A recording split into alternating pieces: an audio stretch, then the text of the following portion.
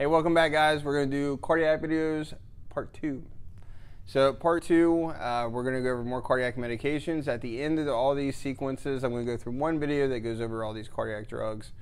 So just try to stick with me to try to give it in that fast manner. So my name is Nick. I'm a pharmacology instructor, American Heart Association, ACLS and PALS instructor, and I also am an ER nurse. So Quantidine is that medication we're going to give for hypertension.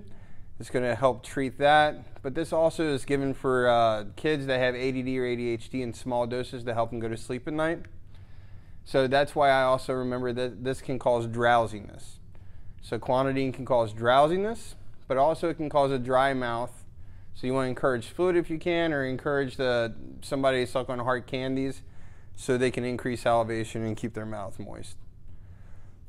The next medication are going to be your beta blockers. So with beta blockers, these are medications that have a suffix of LOL or OLOL.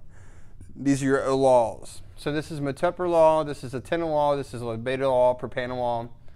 These medications can treat hypertension, but they do work heavy on decreasing your heart rate. I know in school they teach a lot of selective versus non-selective, one heart, two lungs, beta 1, beta 2 cells. With beta blockers, you just kind of want to remember that they decrease your heart rate. So if you remember that thing back from A&P where stroke volume times heart rate equals cardiac output, if you decrease your heart rate, that's going to decrease your cardiac output, which is going to decrease your blood pressure. But adverse effects of this medication, so propranolol specifically, which is non-selective, that works on your lungs, you don't want to give it to people that have a history of asthma because it can cause a bronchospasm. But additionally, since they slow down your heart rate, they can decrease your cardiac output, which mimics that diagnosis where you have decreased cardiac output, which is heart failure. So look for signs and symptoms of heart failure, like difficulty breathing, shortness of breath, swelling of the ankles, right? Some edema, but also it's contraindicated for anybody that has a history of asthma, all right? So the next medications are going to be your anti-lipemic medications. These are the medications that we're going to give you for cholesterol, okay? Your cholesterol level, you should know that, should be less than 200. Your total cholesterol should be less than 200. Your total cholesterol is made up of your HDLs, your LDLs, and your triglycerides. Which ones were your good, which ones are your bad? Your HDLs are your happy, healthy cholesterol.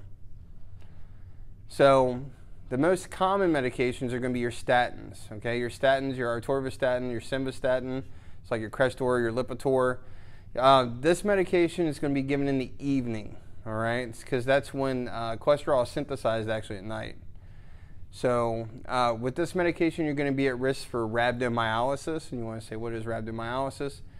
Rhabdomyolysis is when you can actually have breakdown of muscle tissue. So if you give somebody with Lipitor to treat their total cholesterol, you want to look out for signs of muscle pain. Muscle pain is a sign of rhabdo, which rhabdo you can have increased CK levels.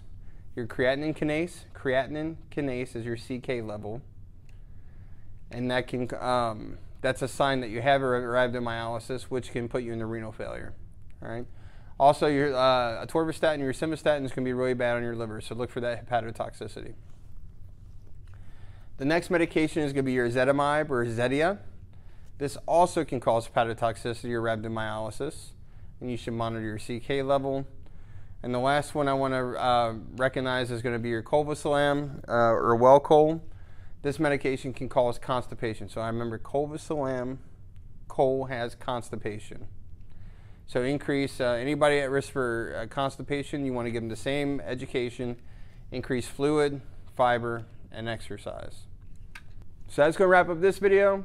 Like and follow. We're going to go over pretty much plenty more pharmacology. Just stick with it.